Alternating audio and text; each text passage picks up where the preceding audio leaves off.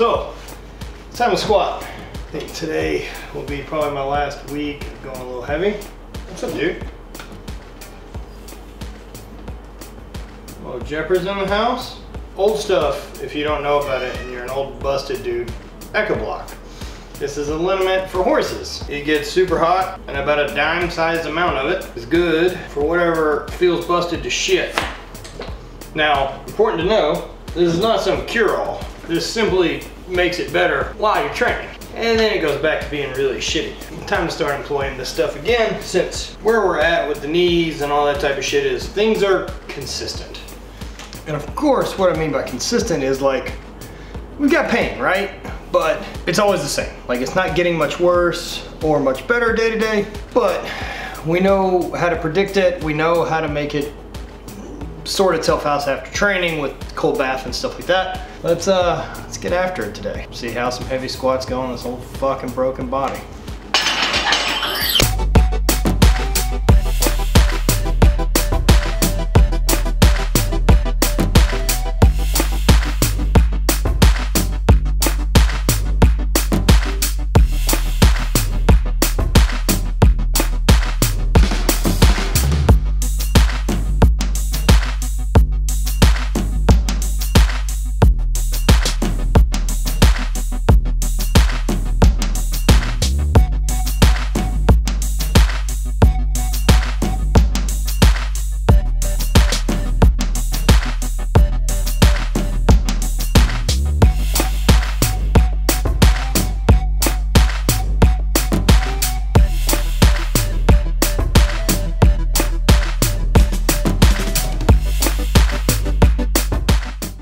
All right, it's 200 kilos. That's where we're gonna stop today for the doubles. Hip in this area is all fucky. Knees felt okay. Just not happy overall with how it felt. That's as high on the RPE scale as I want to push. So a lot of people get confused about using RPE, right? And I have an idea now, like after years and years of lifting, of what effort feels like.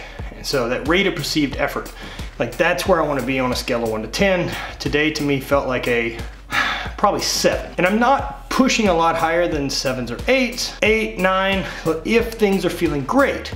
And those are the days you push that. So today, like today, things aren't feeling as awesome. I'm gonna back down off the weight and hit some reps at a lower weight. And this is gonna accomplish a few things, allow me to maintain better positions, be less of a risk of injury, which is a bigger setback, and I'm gonna accumulate more work. The accumulation of work is what's actually gonna make me stronger, that stress to the muscle. You know, the beauty of training here in my garage by myself for as long as I have, there's no ego to stroke. No one's here. I've been stronger than this before. I've been under a shitload more weight before. So no one's fucking impressed by me squatting 200 kilos. It's just effort. And today, this is as high as I felt it needed to go without the risk of injury. So this is a perfect example of how you don't let your program totally dictate what the day is gonna be. And that's the beauty of using something like an RPE scale. You know like what effort you wanna put out, and that weight's not always gonna be the same. I did something in a lot of my programming for a long time where I used something called a training max. So all of my programming was based off 90% of my real max. My real maxes were set on days like on the platform that I felt good, that the max was there, that I had spotters, like all these things came together and I knew what my true max was. But for training, like that's not always the case. Like I don't know what my life schedule is gonna be or any of this, and that's how you can help auto-regulate without being so bummed out by what your program calls for. Remember, in the big picture, the more that you can keep moving forward, the better it's gonna be. Forward without injury is the most progress that you're gonna be able to make for the longest time. I'm not saying fucking dump it and just do light shitty weight for a long time. I'm saying that you can push yourself, but if you can take a little bit of smart and dump your fucking ego, like I was supposed to hit that number, this was the number I needed, fuck that. Do what's right for that day so you can live to fight again. And who's to say that the next time you take a shot at those bigger, heavier weights, you're not in a better position than you were the first time, instead of having some weird setback, like you got out of position, or beating yourself up over it. You can just keep accumulating the work and doing things that way.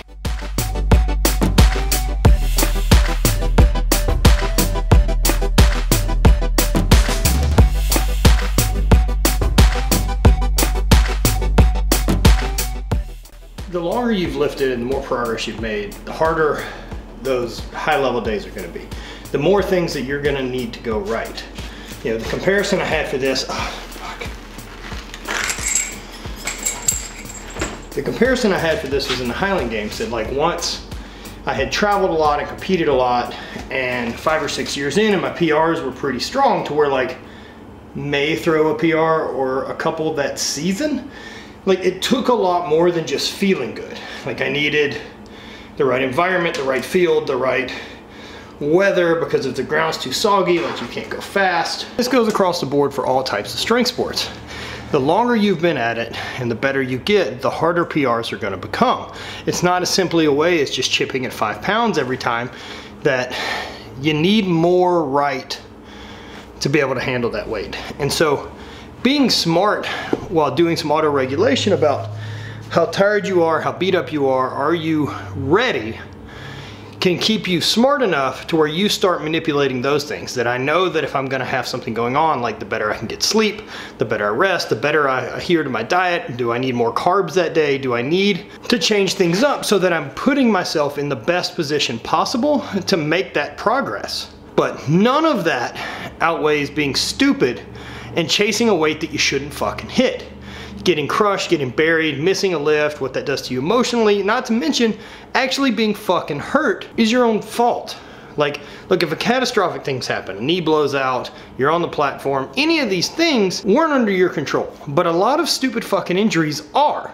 And that's what the RPE scale is supposed to help eliminate. It's supposed to allow you to be a little bit smarter so that you don't have those problems.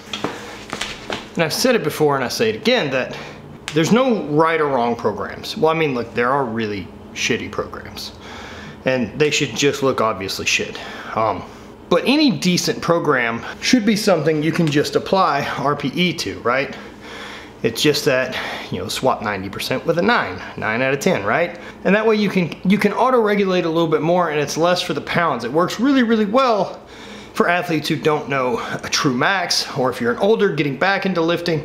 I think it's a great way to auto-regulate your programming. I don't think you need to be running off of strict percentages all the time.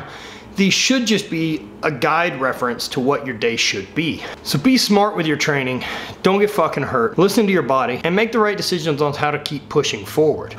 So there's your squats. Yeah, so 440 today. This is better, 440 for a double. Hips are really bummed out. We're gonna keep making progress, keep chipping away at it. I'm out of town next week, and then maybe we'll get some squats in with some friends. I forgot how hot Echo Block gets on your legs. That is no fun. Spread hate, always party.